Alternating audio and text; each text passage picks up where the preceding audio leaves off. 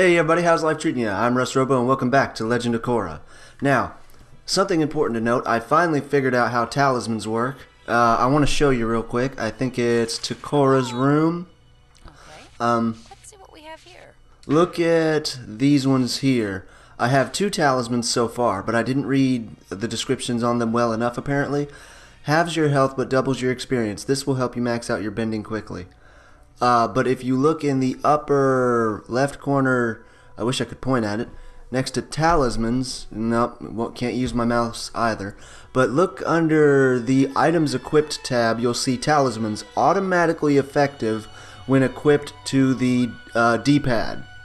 So basically the moment you equip them, that's why I was sitting there pressing them, trying to use them to get them to activate. I didn't realize they were already active. That's why they were glowing. That's why I got so much spirit energy last time, and that's why I got so much experience last time. That's you saw air leveled up just twice. I just figured it leveled up twice really fast because it was already level 1 and there were so many enemies in the area. But apparently they were already effective, and it was good, but I'm thinking that it wasn't, something that I want to risk with half health. But then again, this one halves your attack power but doubles the amount of spirit energy you earn. Get rich fast. That one I do kind of like, so I'm gonna sub that out for the T, I think, and then in this slot I'll have the charge crest, and then of course we've got our oasis water to heal us if we get knocked out, and then of course the healer's water for health on the go. We've got, let's see, water style at level 6, earth style at level 5, fire style at level 4, and air style at level 3. Now, from what it looks like, level 6 with water bending, I'm not seeing any locked abilities, like how fire style, earth style, and air style have the icons for the button attacks that you would normally press locked. Water style appears to be completely unlocked, so I'm not sure about this, but it seems like level 6 might be the max. So I'm going to try to stick primarily to air, fire, and earth bending, which I do anyway, and try to see if I can't max those out and see, what all I get in exchange. And of course, there are also different costume options, but I'm going to have to probably either unlock those or buy them from the Steam shop. Let's go and get him. But without further ado, let's start Chapter 6 and see what that's all about. Now, last we left our hero, I had just been knocked into the spirit realm by force by one of the spirit enemies. Like, I guess it was one of the creatures. Korra said she wasn't going... Yeah, see, SP times 2 power, 1/2. Yeah, one way to make an entrance. Oh, this place is creepy as all get out. We're firebending right now. One of the things that Korra mentioned was that she wasn't going to be able to easily fight in this area without her spirit bending. So I'm imagining that the objective here is to try to get that back. Oh man, this is bad. I don't like them popping up out of the ground like that. Oh no. It's the old man. He knows you're here and he's controlling these spirits. They mean you no harm. Let the voice of the spirits guide you. Oh, no. They mean me harm. Stun the spirits. Stun. Stun. Stun the spirits. How do I gotta stun.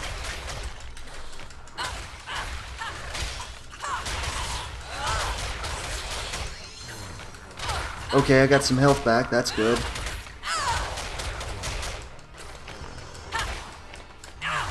Apparently, oh, I see.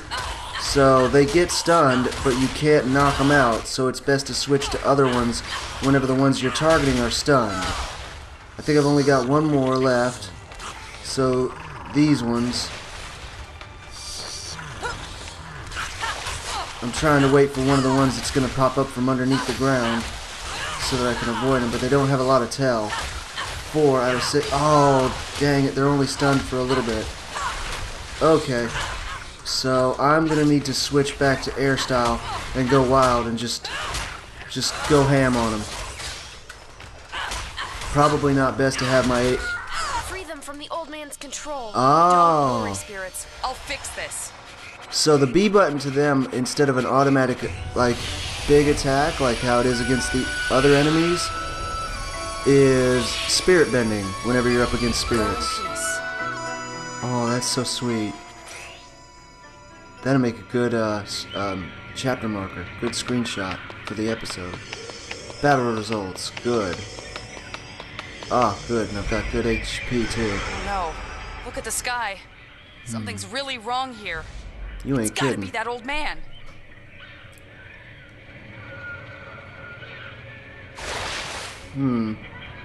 How about... I don't know, I feel like being in airbending is just a safe bet from the very beginning, because at that point, let's say you're ambushed, you have a method of dodging, you know, a method of escaping attack, and then from then you can pick other styles. Oh, I see. Let's see. Once they're stunned, you can press the B button to, like, yeah, purify. Go in Yes. peace. Nice. Oh my gosh, it's so much spirit energy. Now, I guess from the way it looks like I could actually ignore these enemies and just move on.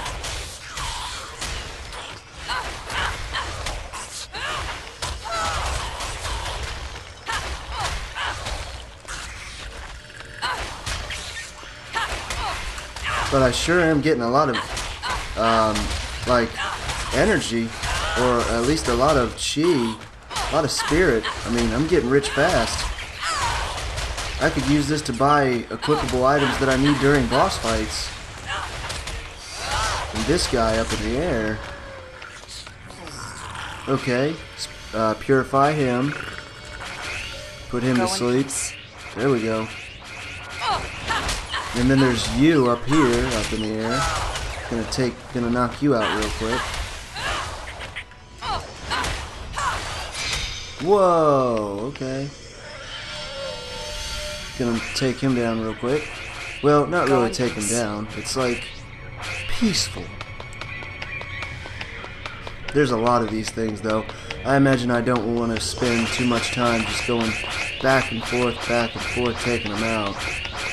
I imagine that might be what's going on with... Oh, this chapter is... The real question is not how tough they are, but how many they are. Quantity over quality. Oh yeah, kick the heck out of that. Airbending! Oh, don't you worry, I know.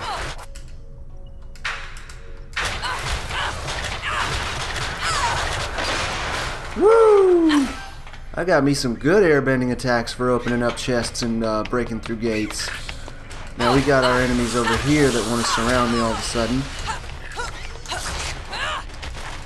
Oh man, this is going to be tough.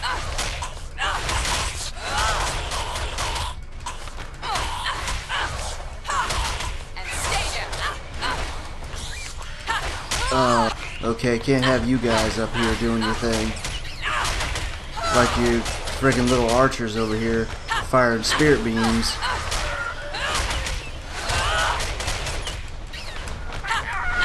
Now, it seems that I can double jump and then use the tornado that way. That's really good, because I just noticed, yeah, there are a lot of, you know, tiny mite enemies that would normally not be worth the time to take them down. But what, oh wow, I love that. But what we're really looking at here is a way to very quickly level up my different bending techniques, you know? Because if water bending is level 6 from all the fighting I've been doing with it, this is a good opportunity to catch all of my other bending techniques up. Okay, so whenever I get the option for the B button, it's definitely best to press it because it apparently purifies all of the spirits that are currently near critical damage. Now, air doesn't seem to work as much with charge as Earth does. So, that's something important to note. Like, you can charge it a little bit, but it seems like the charge abilities with air are focused mainly on dodging. Which is basically what air is about, is dodging. And also, it's nice to have my full HP bar back. I mean, look at how much there is. Hey, I found another area that we can, ooh, ouch. I found another rock that we can bust through, I think. Yeah, I can get through that one. Now, I don't have to use Earthbending, but I like it. I just like the way it looks when stuff breaks in Earthbending style. Hey. I'm gonna need you to chill out, sir. I'm gonna need you to go in peace. Let's do this. Uh-oh. Don't taunt the chicken. There we go. Okay, put him to sleep. Now I think there's no more enemies in the area. I unlocked that chest. Now let's get this one. Love it. Oh, this one. It's a trap. It's a trap. It's a trap. Admiral Akbar, it's a trap. Told you. Oh. Go in peace. Yeah, peaceful like. Go in peace. There we go. Yeah. Oh, so much money. Money. Alright. It's funny. Spirit is money on here. It's craziness. So Earthbending is level 5, Firebending is level 4, Airbending is level 4, okay. Hey, chapter marker. Or, what do you call it? Save point. Checkpoint. Not save point. Okay. Airbending seems to be best against the... Ooh! I thought I was high enough in the air to avoid that. Oh, no.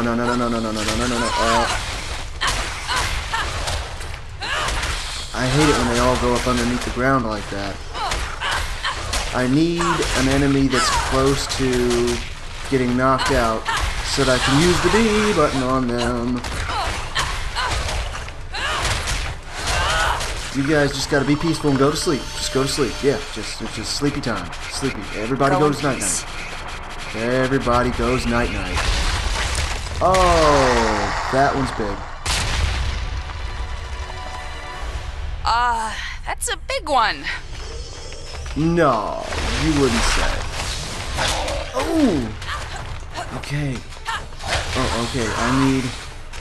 Oh, man. Okay, whoa. So,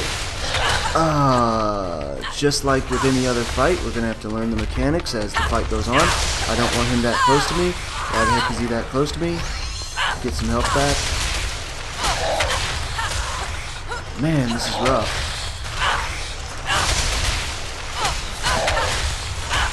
The difficulty in fighting him appears to be that the fact that the enemies... Okay, I'm gonna fill up my chi charge attacks. If I was ever gonna use them, now is the best time.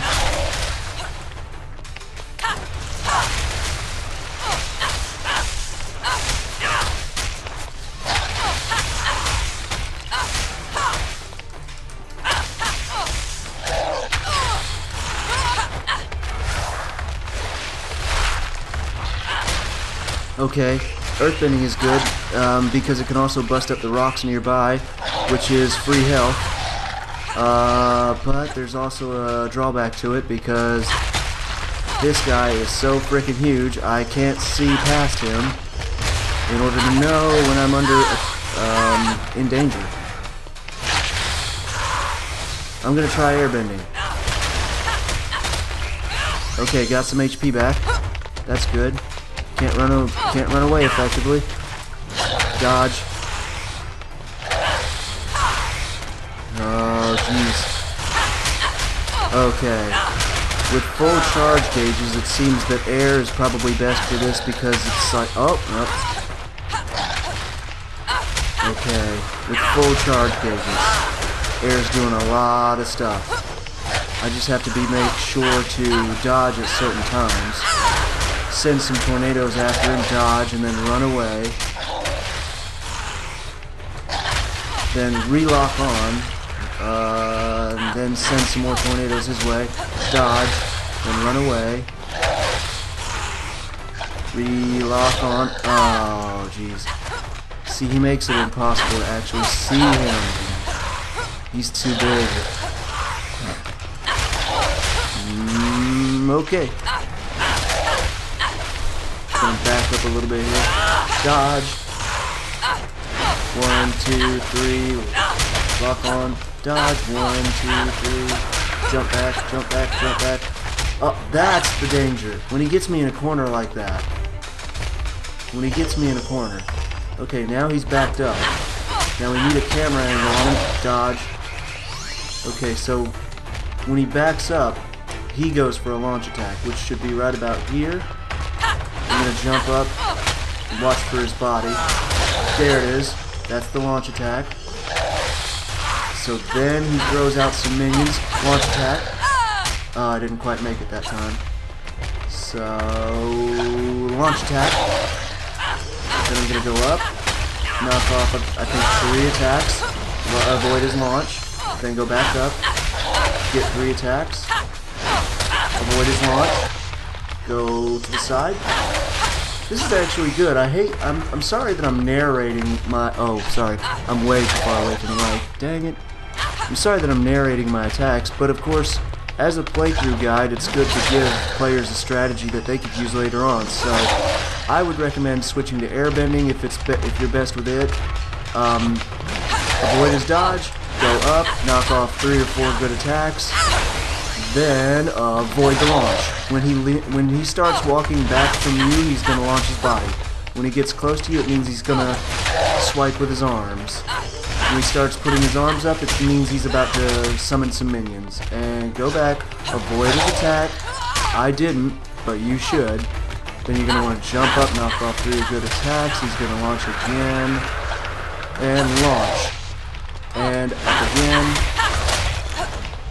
Let's see. And launch. Oh. See, I dodged into the attack. That was my mistake. I think I can finish him here, though. So I'm just going to go all out on him. There we go. Oh, you can also dodge behind him. If you let him get close enough, though, there is that danger, of course. So I'm going to take... There we go.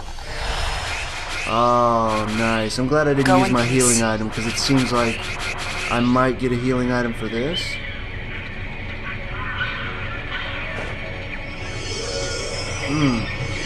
Sorry about that.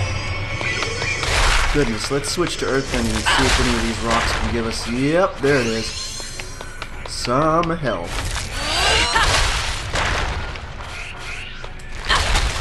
Earth just destroys rocks so quickly. There we go, we're good now. Alright, now, we need to figure out which way to go. And I need to stop backing up from the mic. I'm gonna say, if that's the way I came in, we're trying to head towards this giant beam of light on the tree, so I'm gonna say it's this way. Gosh, man. Yep, gotta be this way, because I haven't busted through this earth barricade yet.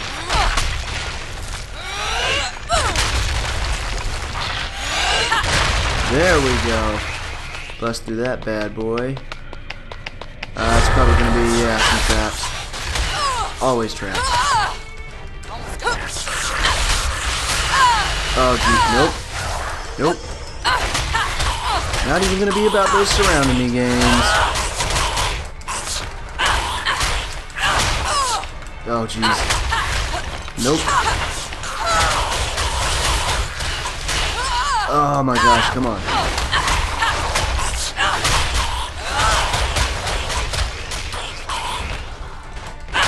Okay, so... Okay, we're purifying a couple of them.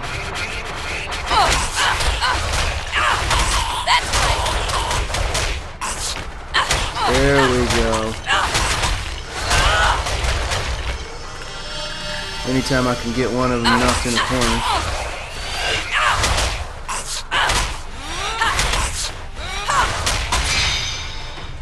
I can't get enough of these guys. Oh, yeah, you can. Don't taunt. Okay. That's another good thing to note, is it appears when we Go in peace. purify the enemies, we're immune to knock up and knock back and all that good stuff.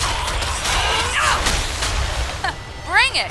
Oh, I meant to purify. I taunted by accident because I had already knocked him out. Kind of a douche move, but hey, whatever. Okay. Whoa. Nope. Ouch. Alright, sir, you're getting the earth. Get stomped. He landed on top of my own pillar. There we go. I think he's out now. There we go. Good metal on Go that in one. peace. Good, good, good. Getting lots of spirit energy that I can use later on.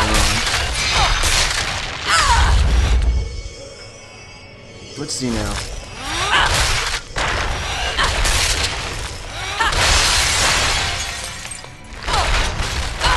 Now, it always recommends to attack these really quickly, but sometimes with Earthbending I wonder about that. Oh, nice. I already have all these items. I wonder, I bet I can, well, I don't have all of the, that looks like a nest. It probably is for those birds. Now, I don't have all of the items, Oh, jeez. This guy.